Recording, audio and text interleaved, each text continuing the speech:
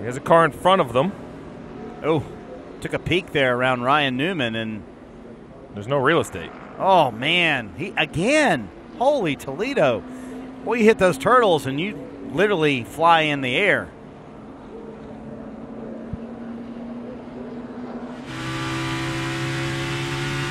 So he's a ways back. You must catch him dramatically. Pay attention to 31.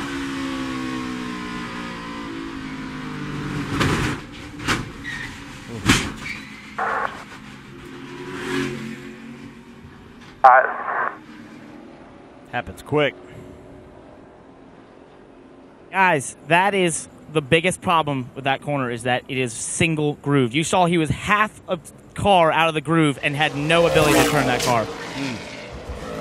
And I know guys are kind of half kidding, Steve. They're saying that even in pace laps, they're going to run through their single file.